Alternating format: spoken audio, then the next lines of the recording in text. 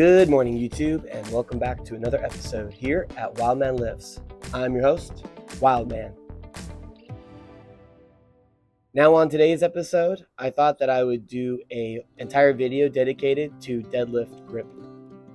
Now, if you saw my last video, which was the good, the bad, and the ugly about the deadlift, I went over the 4 basic grips that you can take with a deadlift, but I didn't talk too much about it because I really wanted to get to whether or not you should or should not program deadlifts into your daily workouts.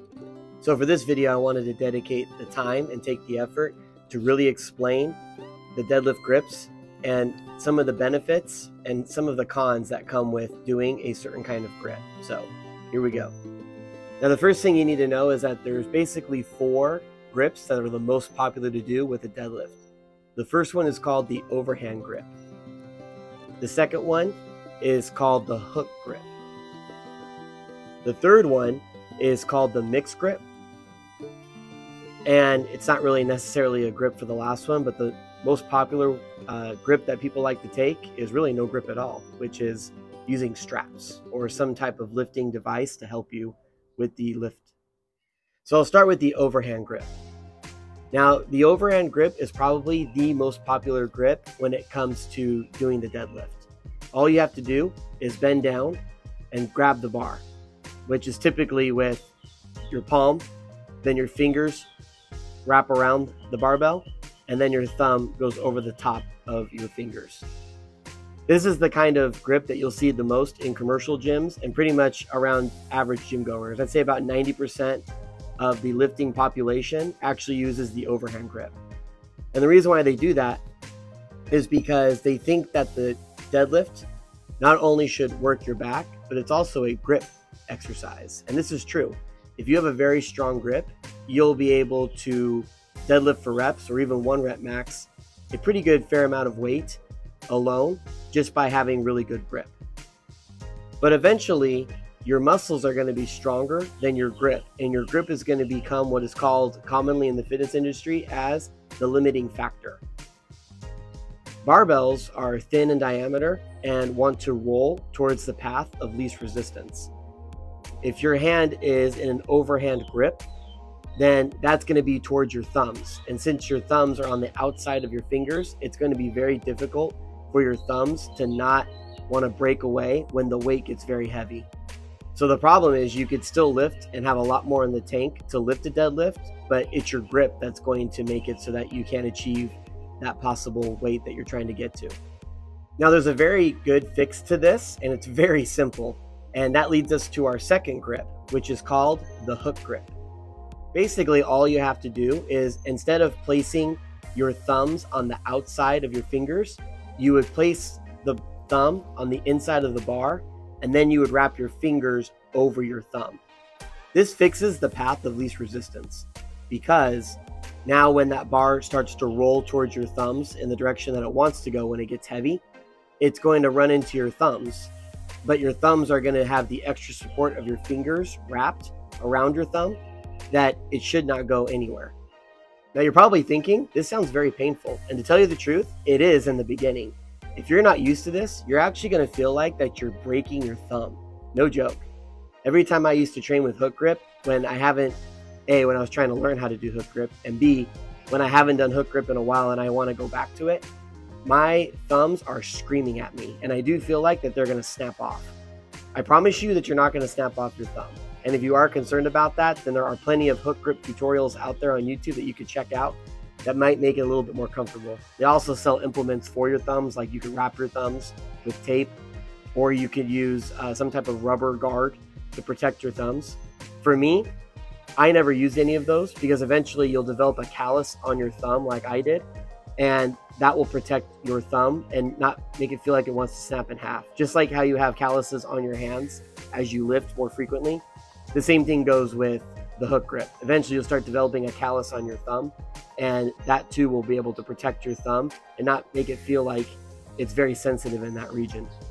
Now, although that's a very simple solution, just put the thumb on the inside instead on the outside, it doesn't carry over very well to other lifting implements that are in the variation realm of the deadlift, such as the axle bar. The axle bar is very thick in diameter, almost about as thick as a Coke can. And you're not going to be able to get your fingers and your thumbs completely around that bar. So it's going to make it impossible to do a hook grip. Same thing with a trap bar. Just because you're in a neutral position, it doesn't going to really carry over that well into grip. Now this leads to the third most famous deadlift grip variation, which is called the mixed grip. Now the mixed grip is also a very simple concept. Instead of doing an overhand grip where both hands are pronated, instead you would use one of your hands. You can pick your right or your left, doesn't really matter. And then you would underhand that. This is called supinated.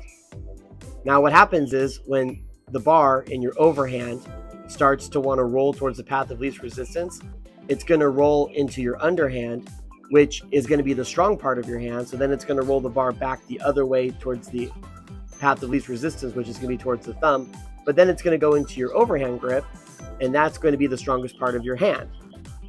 This makes this a very secure grip. And yeah, you can actually get, because of the shoulder placement, when you do one hand underhand, you're going to be able to be a lot more upright. So a lot of people actually find that it actually increases their deadlift better than a hook grip.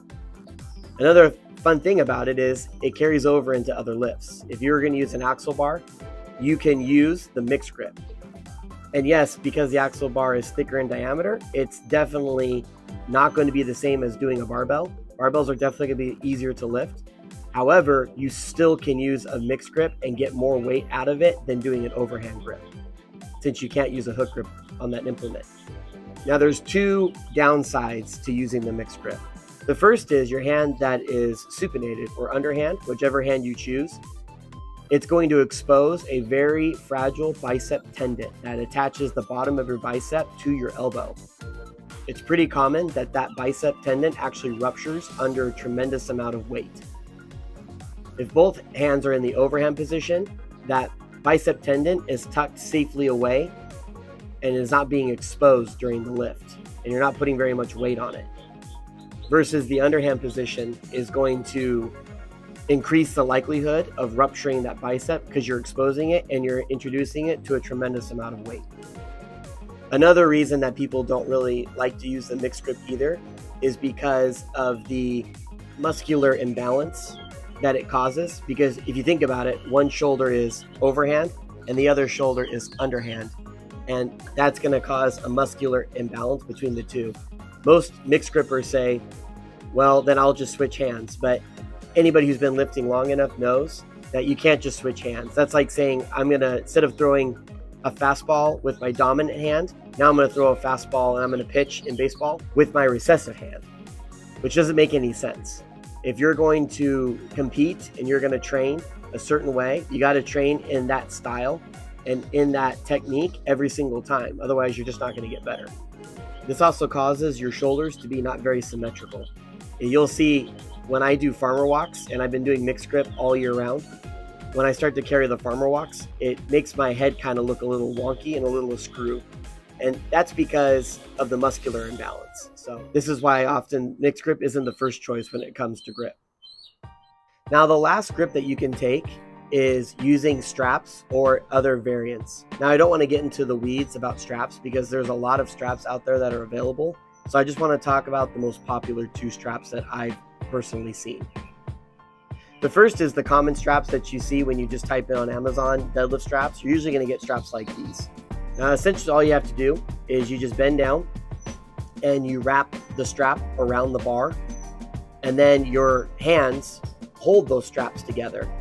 Now what happens is as the bar goes up and it wants to go into the path of least resistance, it's not going to be able to because the straps and your hand on top of it, while it's wrapped, is going to hold it there and it's going to roll it back the other way. But when it rolls back the other way, the base of the strap that's around your wrist is going to catch it and roll it back the other way. And so you're going to be evenly balanced.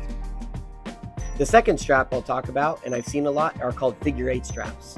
Now the reason why these are so popular is because you don't have to spend a lot of time at the bottom of the lift and psyching yourself out, especially when it gets heavy or you're going to do it for reps and it's going to be more reps than you've ever done before.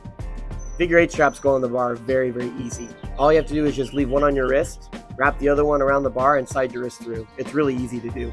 And because of its simplicity, that's why a lot of people like to use figure 8 straps. However, just as the case in any sport, strongmen have really screwed this up because they kind of figured out that you don't even need to put your hands on the straps. You could just make a fist, or you can even get longer figure 8 straps where that can actually take like an inch off from the bar, and your fingertips can just be touching the bar. This has caused a lot of controversy in the strongman community, and so all of the elite shows that do strongman and half of the amateur shows actually ban figure 8 straps for this reason. So if you're planning to compete in a strongman show, I would just get used to having the regular deadlift straps that I showed previously, because those are allowed in competition pretty much from the elite level all the way down. So if you train like that and you get used to those, then you'll be perfectly fine and ready for it when it comes to competition. Versus if you use figure 8 straps or some other variation of these straps, and then when you get to competition, they say, well, you can't use those. And then now you're fumbling on the bottom and you haven't trained with these implements. And now you're not gonna be able to hit the weight that you wanted to and what you were training to hit. Plus, with the deadlift straps that strongmen typically use, you are using some grip. Versus with the figure 8 straps, you're not using any grip at all, essentially. You're just letting your arms be ropes. So there is some benefit to using straps in that manner. So there you go. Those are the 4 different kinds of grips that you can take when doing a deadlift. In my opinion, all of these grips are very important, and it's good to be efficient in some aspects, because I've had it where in a competition, my straps actually snapped, and then it was on an axle, and I'm like, well, what am I going to do? And the best thing to do is, switch to a mixed grip and just start keeping the competition and stay in the game. But every once in a while, I like to go back and do the overhand grip just to see how my grip is progressing, as I do a lot of grip exercises, such as farmer walks and pull-ups. And so I like to see and test if my grip is strong enough. And every once in a while, I'll try the hook grip just to kind of see if I can withstand the pain or not. I hope everybody appreciated this video, and I will see you next time. Thanks.